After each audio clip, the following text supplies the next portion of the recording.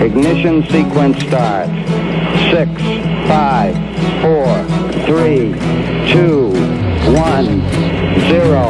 Liftoff. We have a liftoff.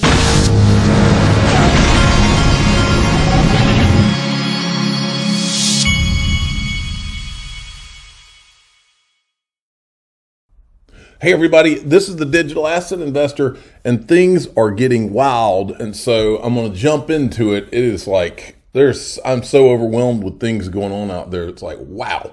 Okay, before I get going, I want to show you that Glenn, that you know, is one of my sponsors, and you can open Glenn accounts and you can buy gold in your Glenn account, and then they issue you a debit MasterCard where you can actually spend your gold.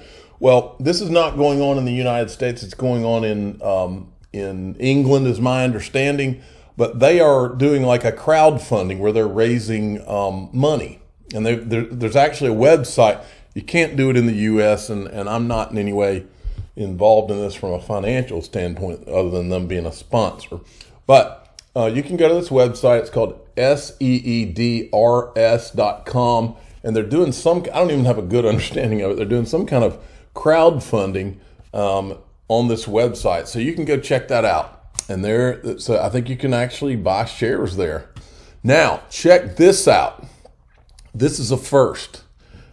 Red flags are going up for me big time here. This thing is interesting.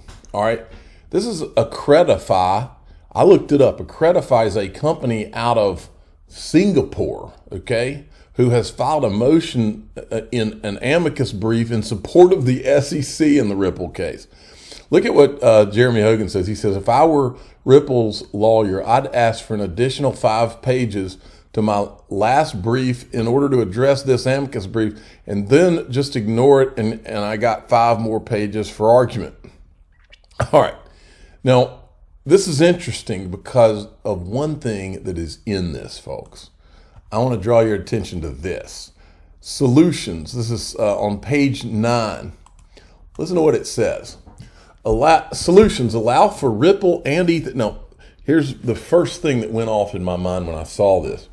This almost, call me crazy, it almost looks like some of these people involved in ETHgate said, hey, let's get so-and-so to do an amicus brief out of Singapore, and because they got a problem, folks. They got a big problem. They're worried about ETH being called a security now because of ETHgate, right?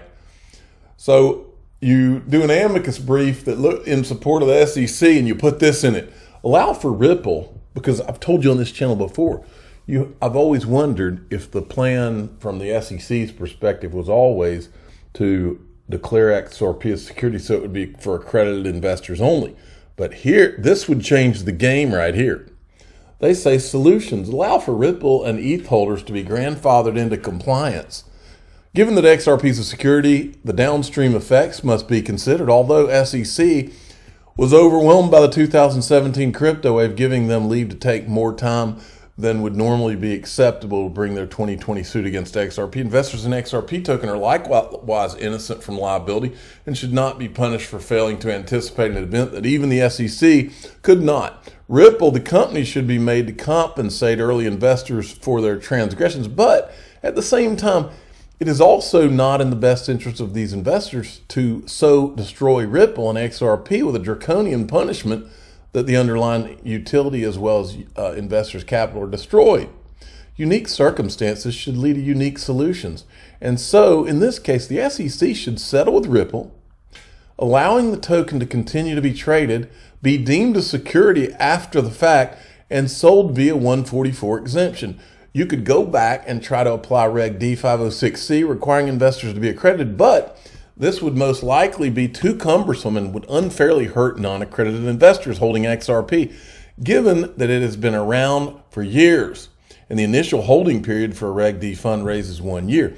These investors should be grandfathered in, and the sale should be subject to a special exemption after the fact that minimizes industry disruption. This same analysis should be applied to Ethereum. Folks, this almost, unless I'm reading this wrong, this almost feels like an SEC life raft. Almost. Do you remember this from Stefan Huber back in July 29, 2022? SEC and NASAA agree accredited investors should have at least $10 million in assets.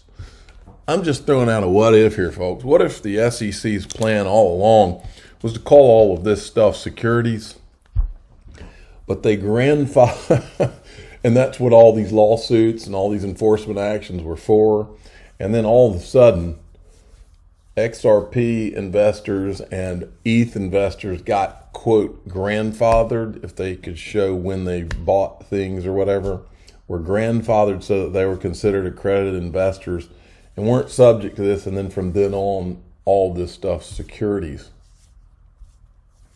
Is that what I'm reading? I'm not an attorney, folks, but it's fascinating. Now, just in, Sam Bankman-Fried seeks up to $9.4 billion to rescue FTX, Reuters reports. Here, FTX restarted withdrawal and large sums are being taken out from the troubled exchange.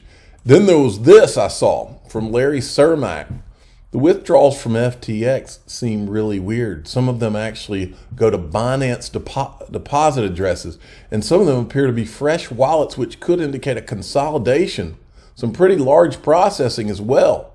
Then when you go down here, this guy says, account that managed to get 6 figures out of FTX on the Solana network seems to be a Twitter account with 100 followers, including Sam Bankman-Fried, leading credence to the theory that Sam is ensuring withdrawals for privileged people as we speak. Whoa. And then eGreg Crypto, after all that big dump that we had yesterday, I just wanted to show you I love all the phrases he comes up with having to do with these charts. The XRP floor of iron. I'm right now watching the Game of Thrones sequel, or whatever they call it, House of Dragon, or House of Dragons. I don't even remember. I'm behind an episode or two, by the way. Need to watch that today. But anyway, the XRP floor of iron, like the Iron Throne. John Deaton, I love the XRP community. Some of you may recall on Tuesday, without knowing, I said, someone check Gary. I thought he did know, but I guess he didn't. Someone check Gary Gensler's calendar, because I bet SBF met with him, considering the SBF gave money to the party. Digital Asset Investor posted the meeting within minutes, and Andrew Ross Sorkin asked the question. True story, folks. We kind of taunted CNBC a little bit this morning, and they did, to their credit. Increasingly, this is Library, increasingly looking like that while the SEC had a team of staff working to crush us, a tiny actor and one of the actual honest ones, FTX was stealing billions and Gary Gensler was taking the time to personally meet with them. It's all just so rotten. Can't disagree. Majority of the FTX legal team quit. There's so many little things I just need to touch to get through this video, folks. I'm not going to play this because it's going to go over too long. But XRP Darren had put this out, raised $32 billion. They're expecting their stakes in FTX to be worthless. The investors, BlackRock, Temasek, SoftBank, Sequoia, also celebrities, Shaq, Kevin O'Leary, Stephen Curry, Tom Brady. Brutal. Michael Arrington tweeted this, simpler times. That's Michael Arrington. That's Sam Bankman-Fried. That is Justin Sun. That's CZ Binance. I'm not sure who these three are. Yeah, simpler times. Sam Bankman-Fried's Almeida Research website has been taken down. And then this, I also won't play, but this is him basically in front of Congress saying, talking about all the risks that are involved. Well, it's 42 seconds. He's describing exactly what he went on to do. Last thing that I'll say is if you look at what precipitated some of the 2008 financial crisis, you saw a number of bilateral, bespoke, non-reported transactions happening between financial counterparties, which then got repackaged and re-leveraged again and again and again, such that no one knew how much risk was in that system until it all fell apart.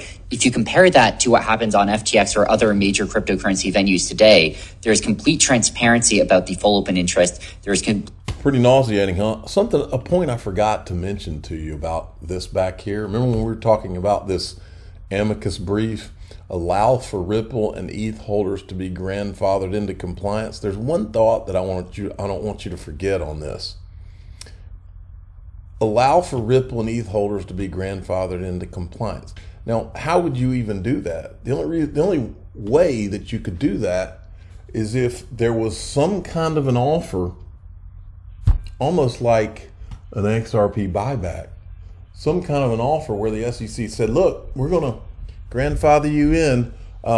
We'll come in now, or go, if you go and turn it and sell it on to so-and-so. Almost sounds like an XRP. I think somebody in here said it. The buyback theory right there. Remember all the XRP buyback theory? Remember Jimmy Valley and how everybody thought he was so crazy?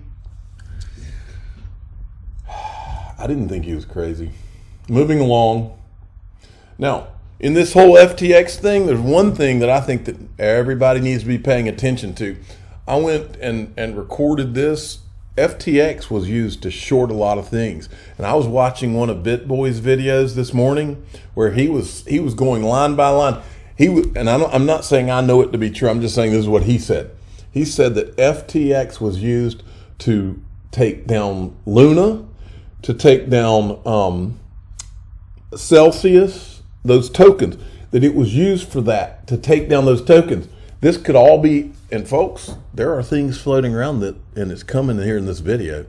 There are things being floated that the government was involved with FTX for the purpose of creating some of these emergency situations in order to be able to come in and regulate crypto, folks. How about them apples? So here you have, and I've been suspicious of all these characters for a long time, of different characters trying to short XRP. This video right here is Sam Bankman-Fried showing you one of the things you can do on his platform, shorting different things. Watch. This is a future on an index of 9 different altcoins. You see XRP right there? And if you look at those, somebody did a screenshot right here. If you look at those, all of those from he's got BNB, and he's bragging about how you can short them. All of these look like Tron, Litecoin, XRP, BNB. All of these look like things that you would be able to short on his platform, but it's not his token. I didn't see his token. Now, I'm not saying you couldn't short it. Maybe you could, but I didn't see it in that list. All right. Now, this is something people don't need to forget in the midst of all this. Caitlin Long, signal, not noise. Well, of course, Elon Musk filed paperwork to get Twitter into payments business, just as predicted. Banks get ready to be disintermediated. Amid all the drama, this is the real news. And she's got a hashtag Lightning Network, which has never worked. You know what has worked? Did you know, for those of you that were around when I was, there was an XRP tip bot that worked flawlessly 2 or 3 years ago on Twitter. We'd say Wind created it. Then he I think it still is in existence, but it's in a different form or something. But he had stopped fooling with it for a while or something to go work on the Sum wallet. Now, check this out.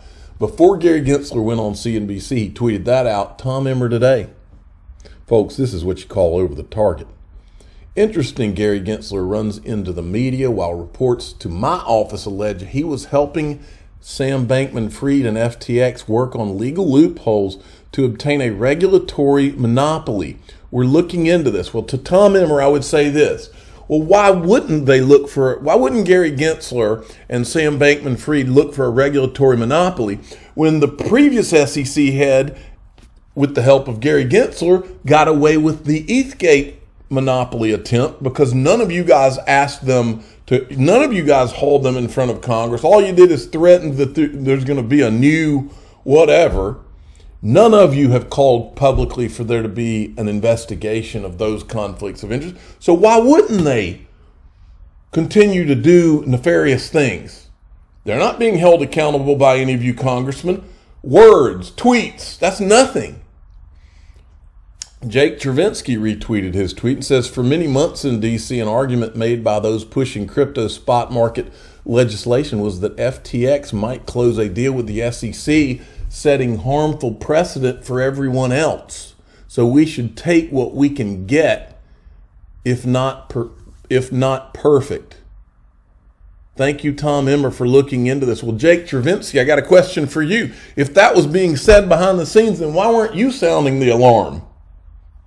You know what the problem is all of these people are in that DC bubble, and they don't see things through a prism of right and wrong. They see all of these things as tactics and DC tactics and all this stuff. You and I don't live in that world. We live in a world of right and wrong. They live in lawyer land. John Deaton retweeted Tom Emmer's thing. He says Congress needs to. This is the kind of action Jake Travinsky should have been doing. Congress needs to subpoena the notes from the meetings of Sam Bankman-Fried and FTX. Empower and others need to send FOIA requests for all meetings, etc. If SBF wants to help crypto, he will share all emails and communications with U.S. regulators. The exchanges need to coordinate. This is a watershed moment. He's right.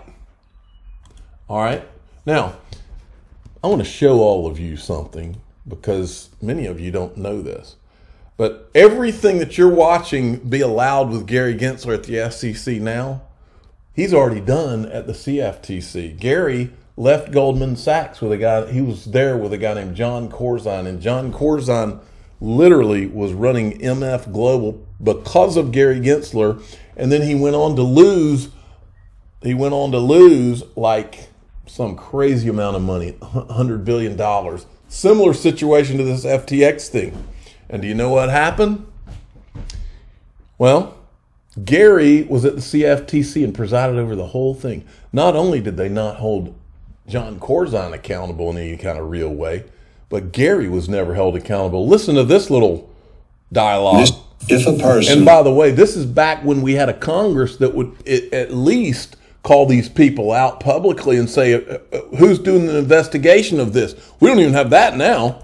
If a person, through doing this other, essentially can steal hundreds of billions of dollars, and there is no penalty except for some civil penalty, that's a real problem. Senator, if I can add, my good general counsel was able to tell me the words. In the Commodities and Exchange Act, it does say if an individual knowingly and willfully violates the Commodities Exchange Act, that's a criminal violation for the individual. And we have a history of prosecuting those kind of things. It's happened. Well, that's not a history. Okay, and again, this is a real problem. And this is why the American people are losing faith in their institutions. Now, tell me about you all in the sense that one of the concerns I have, you can be so close to these things that you almost don't really realize when things are going on. What is your protocol for investigating yourself in this process? Are your IGs involved now, or what's going on? See, Tom Emmer hasn't even asked that. We will do a lessons learned review. So will you have an IG investigation regarding this? I'm not sure what they would. A lessons learned review. Investigate. Well, we had the meltdown in 2008. Lots of stuff going on. We passed Dodd-Frank. Tremendous increase in regulation. This stuff continues to go on. I guess I would like to know, and I think the American people would, to make sure that the individuals in your agency are actually doing the job that we entrust them to do. Well, that's certainly. And it's hard to self-regulate yourself. You said yourself a while ago that you're the policeman, and I agree with that. Oh, the cop on the beat? Look, Congressman, unfortunately, Gary gets a promotion instead. It's just at a minimum a sideways movement. He got rewarded for his behavior at the CFTC with the SEC, and I have a bad feeling this time he'll be rewarded with the Treasury job for doing all of this mess. And this time, it's shameful what's happened to this country. Now, Ron Hammond's another great example of people who've been in the bubble too long. You couldn't possibly be this milquetoast about this Sam Bankman-Fried thing. unless you've been in DC too long. But in fact, I'm not, it's kind of irritating to me to even read this when the fact that there's no outrage by these people kind of makes me sick. I'm the digital asset investor. I'm not an investment advisor. This is for entertainment purposes only. Please subscribe, hit the like button, and ask your friends and family, where is the outrage? Where's the outrage in the United States of America? Maybe I'm just an old man now, but what has happened to this country?